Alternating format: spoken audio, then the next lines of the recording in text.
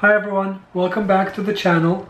Today we have another Dick Taylor vanilla milk chocolate, 55% chocolate, that is made from the Alexandri family farm, A2A2 milk. I'm not sure what that means, but on the back of the box it says that it's a vanilla milk chocolate and it comes from Brazil. It's made with the highest quality Brazilian cocoa, and it is an old-fashioned organic A2A2 whole milk, crafted with 55% milk chocolate from Madagascar vanilla beans. So the chocolate is from Brazil, the vanilla is from Madagascar. This is going to be a wonderful chocolate.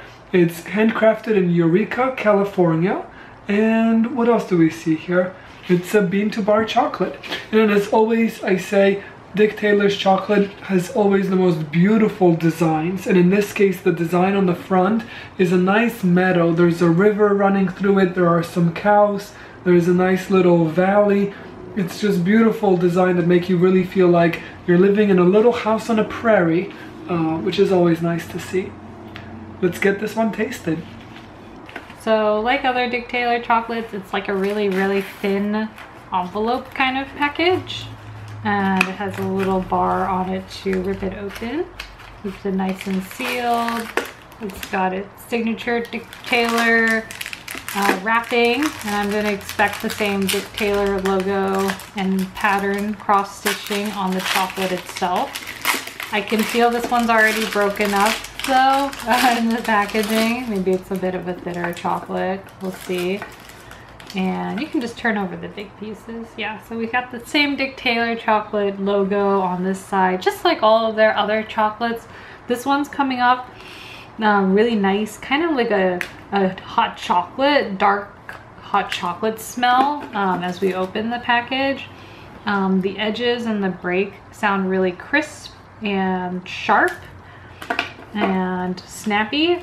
And I can't tell much else from the color or anything about what this chocolate will taste like. It's pretty dark looking and pretty fragrant, so very appetizing. Yeah.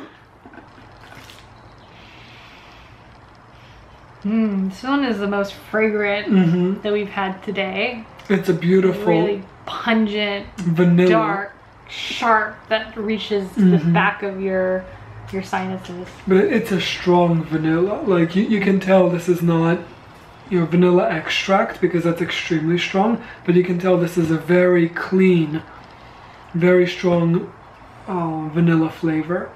Like as soon as you open the packaging you can smell it. It wafts at you.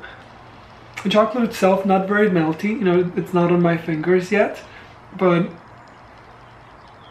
it's, you know, it's a pleasure of the senses type of a deal, you know, and in this case my nose is feeling very nice.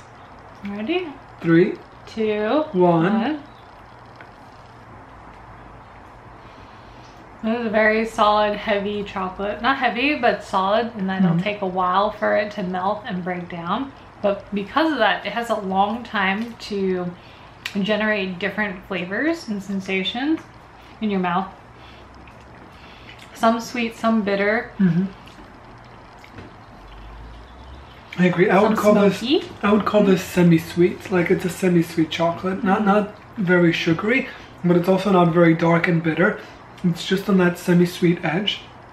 I think the first thing that I got when I put it in my mouth is like a very floral sweetness. Not a sugar sweetness, but a floral sweetness, like almost fruity, like if I was tasting a flower, or you know how they have those edible flowers in fancy restaurants?